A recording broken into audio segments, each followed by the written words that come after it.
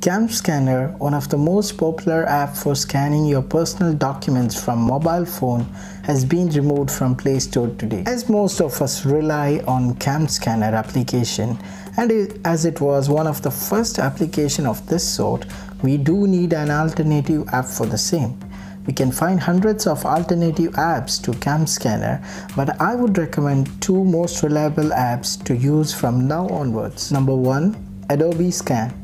As we know, Adobe is a multi-million-dollar company and has introduced some of the very popular software like Adobe Photoshop, Adobe Acrobat Reader, Adobe Flash Player, Adobe Premiere Pro, which is even used in cinema industry as a professional video editing software.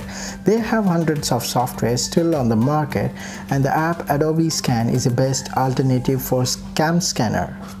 As a second application, I would go with Microsoft Office Lens.